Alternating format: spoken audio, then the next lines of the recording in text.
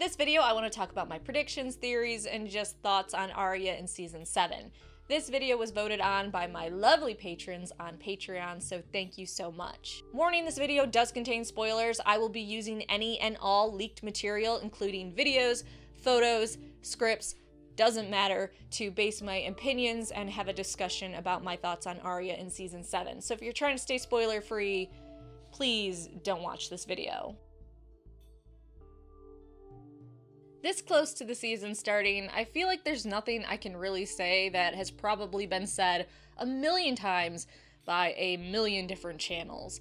But since I don't watch those channels and I'm not up to date on their predictions, you're gonna have to forgive me if I'm repeating what they're saying. Because first off, I think it's common sense, regardless of leaks or what anyone else is saying, that Arya just won't leave the twins after killing Lord Walder Frey. That would be too easy, and our sweet little Arya has a taste for vengeance. Freys that killed her family and her family's bannermen are still in that castle, so it's an easy guess to assume Arya takes out some more Freys before moving on. How does she do it? Well, Arya could walk around the castle shanking people. We know she has zero problems with shanking people. Of course, she could go for something a little more fun. Poison. Poison is considered a woman's weapon in the Seven Kingdoms, and we know Arya was trained in poisons as part of her How to Be a Faceless Man courses. I mentioned this many videos ago. She could lure all the men into one room disguised as Walder Frey, have a nice little chat with them, and then poison them. Boom, wiped out a bunch of Freys. And I think that may have been part of some leak, maybe last year, I'm not quite sure, but I think there was a mention of a leak where Arya kills a bunch of Frey men, and I could see her using poison to do it, unless that leak also said poison. Then I will say she could burn them down in that room with the Freys all in there, but that's kind of a Daenerys thing to do. Now, the last time I mentioned this, some people got a little emotional and told me that it wasn't fair because not all the Freys were involved in the Red Wedding. And I will say to you, for one, when has Game of Thrones really ever been fair? Two, maybe Arya will just find out the people involved in it and then invite them in the room or take care of them. Or three, maybe she'll just not give a fuck and kill them all. It is Arya. She really likes to stab. Next, given Edmure Tully's actor was back for the season, Arya will probably release her uncle, which hopefully will lead to him rallying Tully forces and taking back the Riverlands, with Lord Frey and most his male relatives dead. His wife very well could be the next living heir to the twins, so maybe he doesn't even need to fight. But if he does need to fight, with Dany and co occupying Cersei's forces, this could give Edmure enough time and breathing room to take back the Riverlands if he needs to, which, oh boy, is just going to set Cersei right the fuck off. After freeing Edmure, Arya will head north. A girl is Arya Stark of Winterfell, and I'm going home. I think from the trailers and promo photos, it is obvious she's heading towards her family home. If we want to go a step further and be dirty fucking cheaters, leaked photos showed her on set with some of the other Starks. So she's going north. While heading north, she could come upon a few surprising things. First, we know the Brotherhood without banners is heading north. And who is in that company right now? The Hound.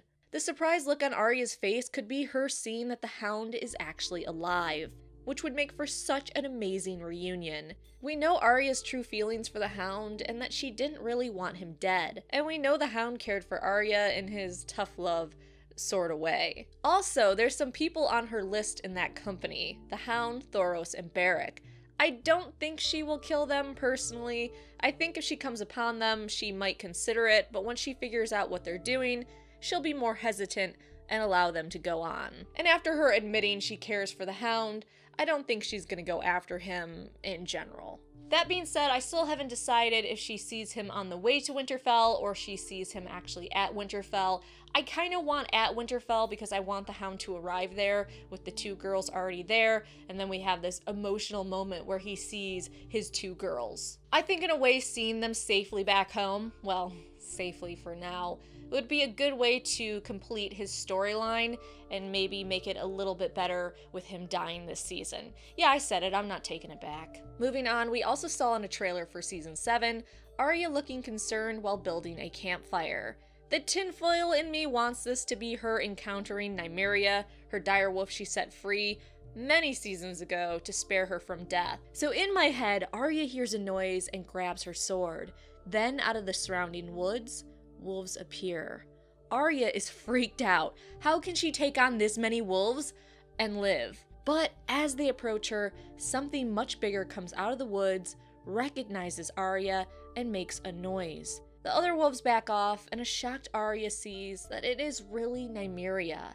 Cue my screams as Arya runs to her and throws her arms around the direwolf's neck. Then Arya gets to Winterfell, and Nymeria promptly dies of brain cancer because D&D are fucking dicks. I could see the direwolf not going with her and staying with its pack, or following Arya to Winterfell. The direwolf may have another purpose at this point, regardless of her connection to Arya, which I'm guessing isn't the same connection as we see in the books. And maybe that direwolf's purpose is saving HBO on CGI.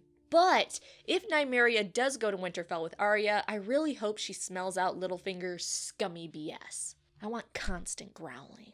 So common sense, eventually Arya gets to Winterfell, and I think it will be a relief and a shock. Since the last time she was there was a fire and a few fights in and around the castle. It definitely doesn't look exactly the same.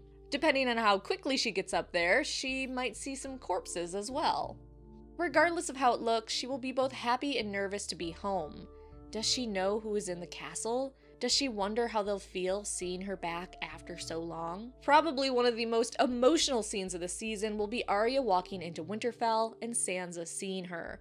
Remember the Sansa-Jon scene and their little stare? Yeah, it'll be like that warm feeling all over again. Unless you hate the Starks, and in that case, I can't help you. What would make this even more emotional is if she arrives at Winterfell while Jon is still there, though we're not going to get that because I'm not that lucky. They've always had a special bond, and Jon and her meeting up again is going to be 1,000 times more emotional than him meeting up with Sansa again. I could see Jon reading a letter that Arya's home and getting choked up. I'm about 60% sure that Jon and Arya will have a touchy reunion this season, though. It would be an even bigger shock if she got there after Bran. So Arya comes home and she finds not only her sister, but her brother. I'm not sure if this would work out, as it's hard to tell timing with the directors and writers having stated not every storyline is completely synced up. Some stories are further in the future or past than others. But I do have a feeling they'll all arrive close to each other though. It will be interesting to see how she adjusts to her siblings. In her head, she may be thinking how different she is and that she'll be an outcast, but in talking with her siblings, she'll realize they've all been through just as much. They're all changed, they're not the same. I do think Arya and Sansa will fight a little like they always have. They both have been through a lot, yeah, they both changed, but they've changed in different ways, and those changes don't necessarily fix how you interact with your sibling. Not all the time. I think for sure we can expect some disagreements between the two girls, which I'm hoping Bran steps in and tries to get them to cooperate a bit more. But honestly, I can see Bran and Arya getting along swimmingly. I think with what Bran has gone through and what Arya's gone through and Bran's mission and being focused on his task will really appeal to Arya. But moving on, at Winterfell, Arya is going to notice something very important. A certain man that was on the Lannister side during the War of the Five Kings. Arya isn't going to let that shit go. She is going to be very suspicious of Littlefinger, and part of me hopes that Littlefinger is going to realize by seeing her that he had a Stark at Harrenhal right in front of him, and he let her slip through his fingers. What could add to this distrust is if Arya and the Hound are at Winterfell at the same time, and the Hound informs her of Littlefinger's treachery towards her father. The Hound was there for it, and probably would not like him hanging around his two favorite girls. Which brings us to all the images with Arya carrying Cat's Paw, Littlefinger's Valyrian steel dagger that was used in an attempt to kill Bran. After that unsuccessful assassination attempt, Catelyn Stark took the dagger to King's Landing to give to Ned. Ned then kept that dagger in his office when he was Hand of the King, which may be important. It being out in the open could have led Arya to seeing the dagger. It isn't an ordinary dagger either. Valyrian steel has a unique quality to it. She would notice the same type of metal as her family's ancestral sword, and/or her education would lead her to know about Valyrian steel and what it looks like. Even if it didn't, Arya did like fighting, so I think she'd find a way to learn about it. Though really, she probably got the rundown on her family sword and what makes it special. So Arya knew that that dagger was special. She noticed it. Ned could have also shared with Arya why the dagger was there, if questioned. Her knowing the dagger and knowing it was used to kill Bran could have a big payoff in Season 7. If she sees Littlefinger wearing that dagger, her suspicions are going to go through the roof. Of course, with Arya already suspicious of Littlefinger when she arrives at Winterfell, seeing him at Harrenhal, and probably after learning what he's done to her sister, Arya doesn't have to see the dagger on Littlefinger. Seeing him at Winterfell could be enough to prompt Arya to use her sneaky faceless men training to get into Littlefinger's room and search for incriminating evidence. Especially if she tries to warn Sansa of what she saw and Sansa just blows her off. Arya knows her home very well, so sneaking into Littlefinger's room wouldn't be that difficult for her. However, when she finds the dagger in Littlefinger's room, I think that will be enough to convince Arya Littlefinger has to go. In that case, I don't know how much Arya will try to reason with Sansa before she just goes off and kills Littlefinger. We know Arya does not listen very well, and when she wants to kill someone, she wants to kill someone. So I could see her straight just going to kill Littlefinger without getting Sansa to understand why she's doing it. But I have a feeling between Arya and Bran, they will convince Sansa that Littlefinger needs to go, and she will be completely on board. Though personally, I hope it is the girls that come to the decision together. Man, a good old-fashioned execution with the girls would be such a great time. If I remember some of the previous leaked plot lines, because there's been a million of them so far that I just 100% don't believe all of them. I think it's rumored that Sansa orders Arya to kill Littlefinger, but there's a lot more to cover in regards to Littlefinger's death, but I'll cover that in my next prediction video, The Lone Wolf Dies. But when Arya gets this dagger, it basically sets it up for her using it in the future against the others on some level. If she gets the dagger and doesn't use it in battle, then that's just kinda sloppy. Everything she has gone through, all her training, is leading to this one moment. Her getting the dagger is leading towards that end. Arya isn't going to get married and have kids, at least not in the traditional sense. As well, she's not going to be on the battlefield with men fighting like Brienne. She's going to have a sneakier stealth way of fighting, and I could see Bran actually recruiting her and getting her to realize how much of a threat the others are, and her joining up with Bran to complete a mission or missions. I could see this leading to her killing Cersei as well. I do think Arya will eventually leave Winterfell to carry on her mission or go on a new mission. Again, she won't ever hold a seat of power like her sister Sansa will. So those are my thoughts on Arya, including the leaks, and my thoughts on how those will come true or work out. But what are your thoughts on Arya? Do you think she's a goner this season?